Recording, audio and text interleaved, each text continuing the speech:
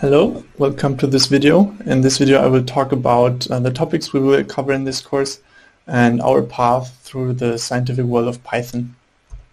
We will of course start with Python as our programming language and first go through the basic and advanced features of Python and talk a little bit about how the syntax works, how the different things in Python work, such as like object-oriented programming, functions, loops, everything to get you started with Python and the Python syntax.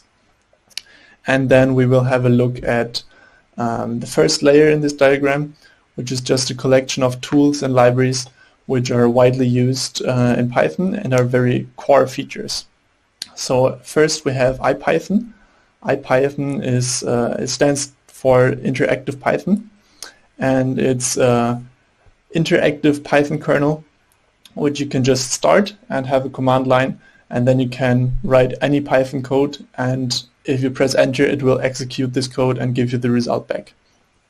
This is a very great tool to quickly try something out, write a few lines, see how it works, what it gives you back, but it's not really used for like creating big projects because you can't save what you wrote, and it's very easy to get confused in what you've done and what variables you created, because it's like not really that easy to look at the code you've written before. And every time you restart this kernel, everything is lost and you will start with a fresh Python kernel. Then Jupyter, especially Jupyter notebooks, built on top of this IPython kernel.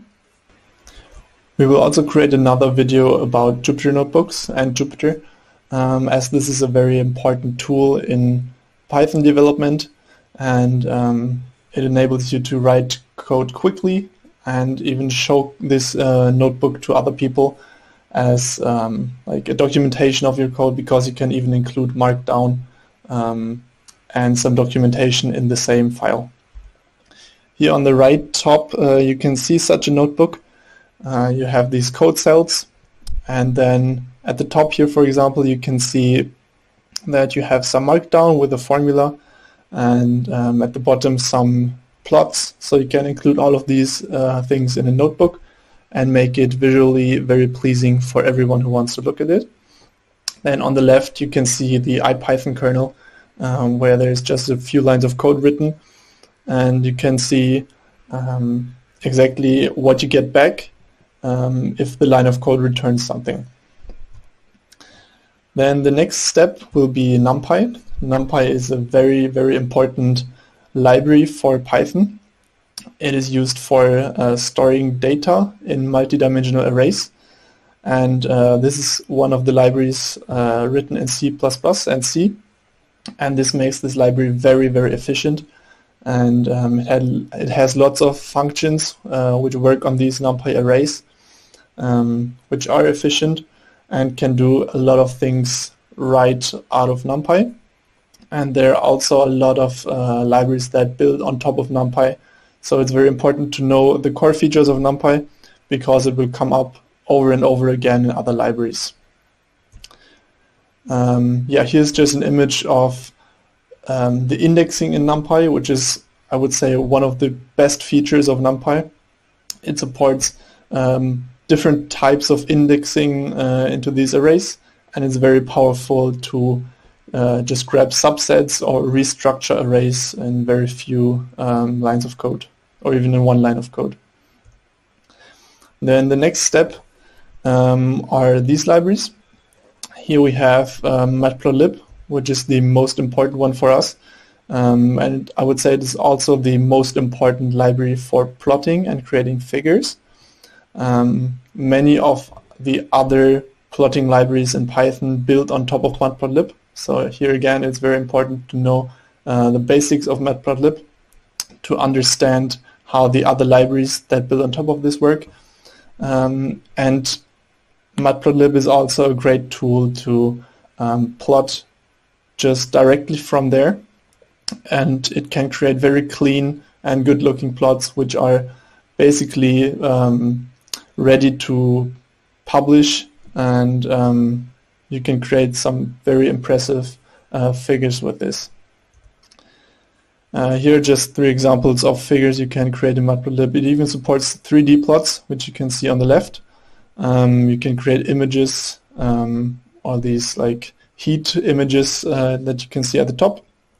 And then on the right there, just examples of basic line plots over some time. So Matplotlib supports all kinds of plots that you can think of, and it's a very great tool to know if you want to create some graphs or figures. Then the next important library we have on this layer is Scipy.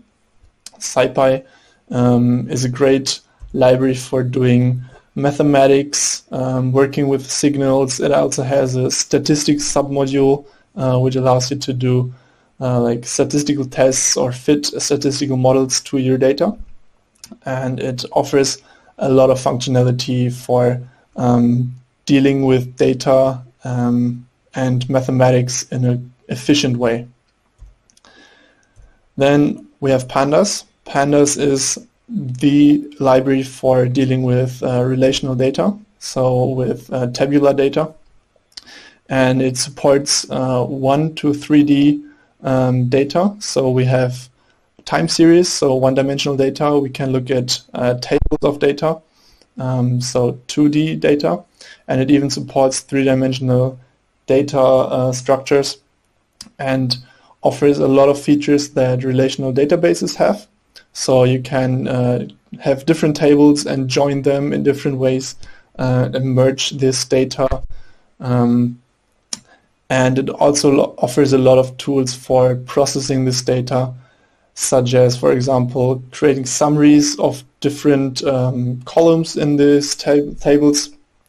And you can do lots of processing right inside Pandas, and is also very efficient while not having this complex overhead of databases.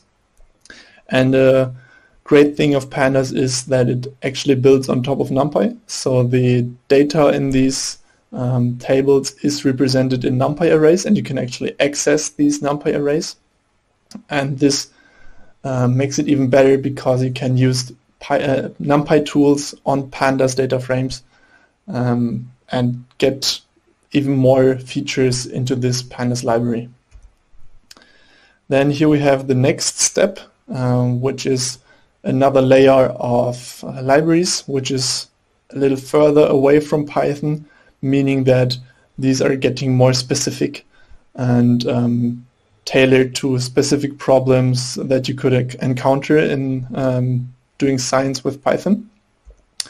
First, there's Altair. Altair is a plotting library which is great for creating interactive plots, and it's a great tool for statistical visualizations, and it builds on top of Matplotlib. So this is a great tool to create certain kinds of plots. They're also very appealing and good looking in a few lines of code. Here are 2 examples for such plots. It's very easy to plot, for example, variables against each other and create these summaries of how your data is distributed for data exploration, where you can quickly see if 2 variables are correlated, or how different classes in your data are structured in different variables.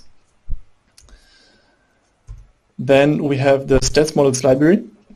Stats models is the library that was mentioned before for doing statistics in Python, and it tries to use the R syntax from the R programming language, to make Python more accessible to people who come from an R background, and allow you to do all kinds of statistical analysis of data. Some examples are fitting simple linear regression to data, or fitting some models, statistical models to this data, and you will get a great summary of how well this model fit and everything you need to know about your data. Then on this next layer we have a couple of libraries that are even further from Python, so these are even more specific and more made for certain problems that you encounter in programming.